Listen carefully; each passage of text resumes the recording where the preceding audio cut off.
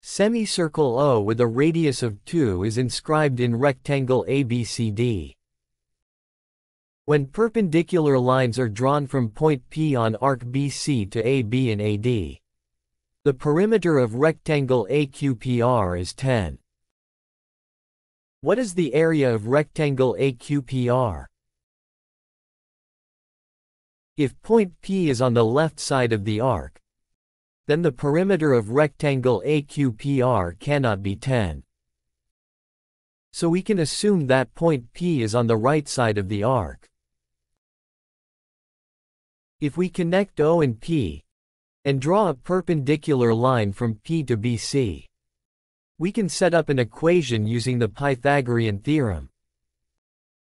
X squared plus y squared is equal to 4. The perimeter of rectangle AQPR is given as 10.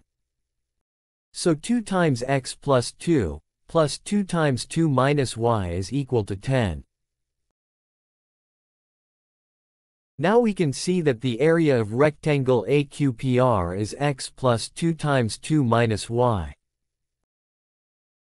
We need to find the value of xy using the expansion of x minus y squared, which is the binomial squared formula.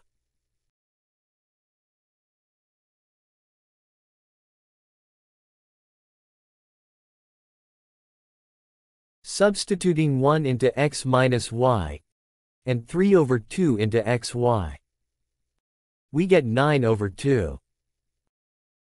Therefore the area of rectangle AQPR is 9 over 2.